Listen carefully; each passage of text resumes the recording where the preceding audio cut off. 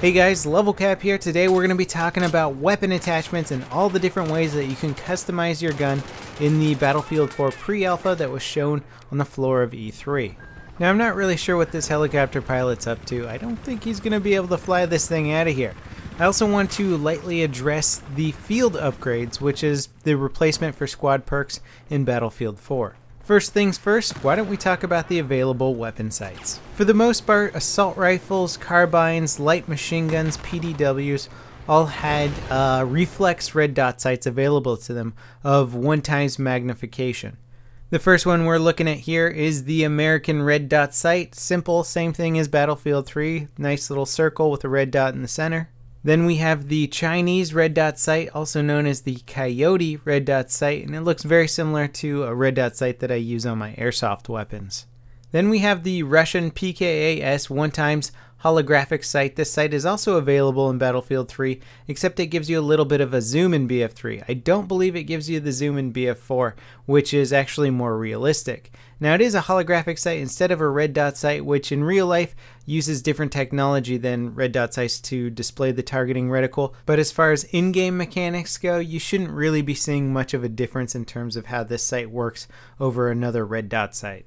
Now as far as sniper rifles go, on the Scout Elite you could mount the CL6X 6x scope, and there was a 20x hunter scope in the game, and I believe the 20x hunter scope is longer than any other scope we had available in Battlefield 3. I think it only went up to 12x, and I even preferred the 8x scope, so it'll be awesome to see what playing with a 20x scope is like and how far away we can line up some headshots. Moving on from sights, we have the barrel modifiers. Now what's cool about the muzzle brake is, aside from the fact that it reduces the kick of the weapon for sacrificing the actual accuracy of the weapon, you can see how it actually changes the gun over on the right hand side. It gives you a little green bar where the handling is located. Now what's interesting is there's no red bar where accuracy is located, so maybe that's just not built into the game yet. There was a lot of stuff in the game that just wasn't quite implemented yet. Also, muzzle brake is the only modifier that was in the game for the barrel modification. I'm sure we're going to be seeing suppressors and perhaps heavy barrel stuff. However, there were suppressors for pistols. Moving along to the next category, we can now accessorize our gun with accessories.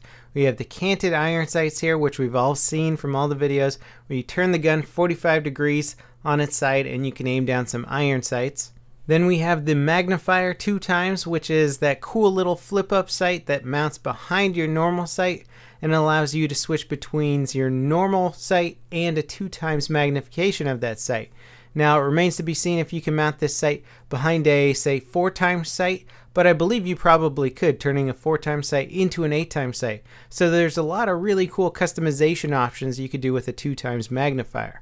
Now we have the normal laser pointer, which as far as I can tell is pretty much identical in function to the one from Battlefield 3. You'll see over on the right we get a nice green little bar increase in mobility. So mobility represents your accuracy while firing from the hip.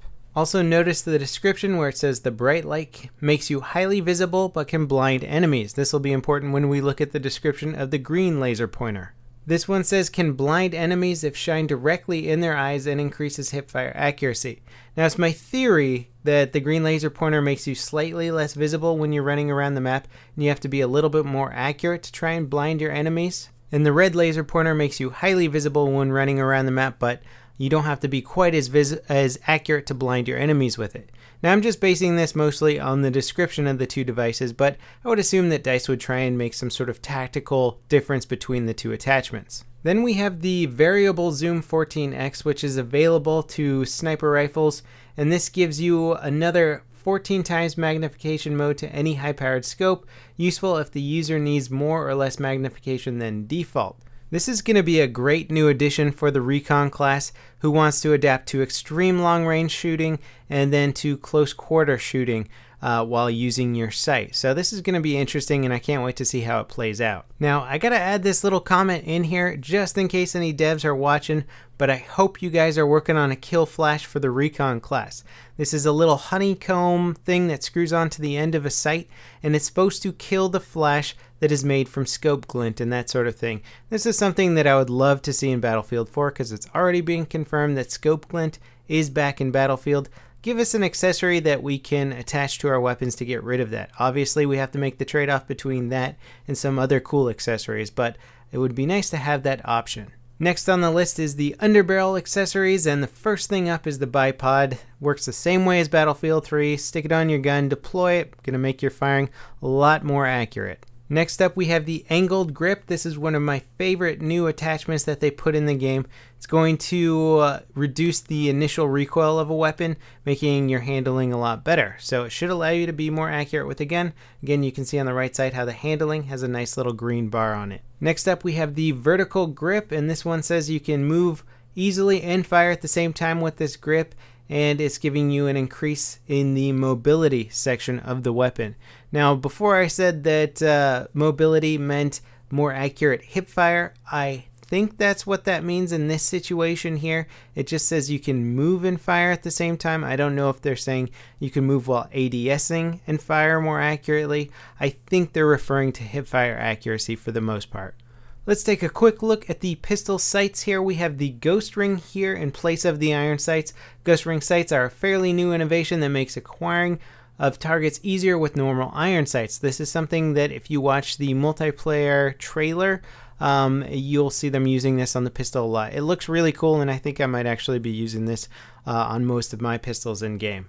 Then we have the Delta RDS. These are basically very small red dot sights that you can mount on a pistol if that's your preferred method of sighting in a weapon. You know, with pistols, a lot of it comes down to aesthetics, so people might not prefer the RDS, but I have a feeling they're going to be pretty darn effective. Then in the barrel attachment section, we have a compensator which decreases your recoil, making it easier to handle, but also decreases your accuracy. Then we have an option of two different suppressors. However, they seem to do exactly the same thing regarding stats. Now, if you're not familiar with suppressors in Battlefield, they're basically going to silence your weapon, making it so you don't pop up on the minimap when you use the weapon.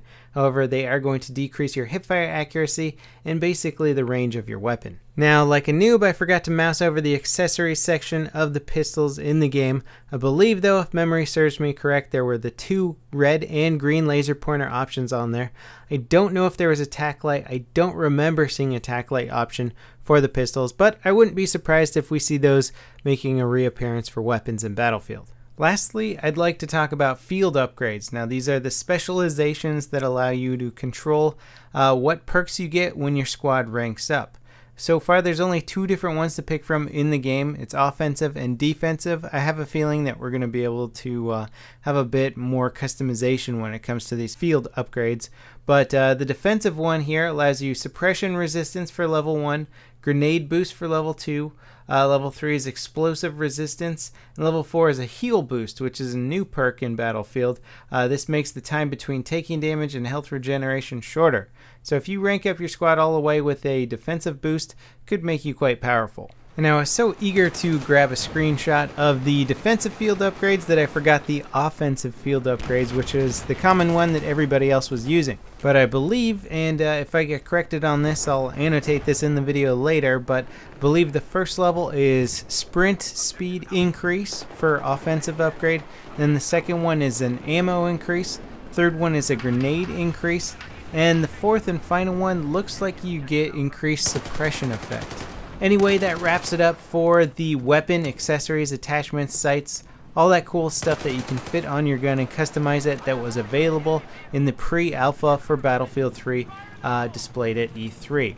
Now, there's going to be a lot more weapon attachments, I know this, and I can't wait to see what kind of other modifications we can do to our guns. Thanks for watching, guys, and I'll see you next time. This is LevelCap, signing off.